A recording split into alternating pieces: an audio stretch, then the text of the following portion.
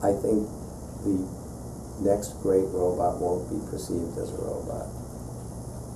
It's, you know, if somebody were to say to you today, what's the next great computer, you'd scratch your head. If somebody said to you 30 years ago, computers, where do people use computers? Oh,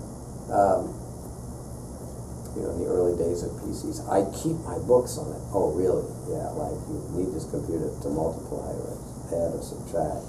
Or women would, I'll keep my recipes in the future instead of a book. And remember, there were those early desperate attempts to rationalize why somebody needed a thing that could have memory and compute and be attached to a printer.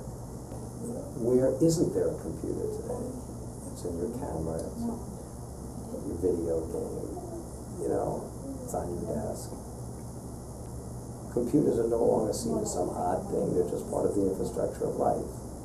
Interactive robotic capability will become part of the infrastructure of what we do, and robotics will be ubiquitous and subtle, and it will morph into different things, and it won't be suddenly you'll come in and the Jetsons version of a robot will finally be there.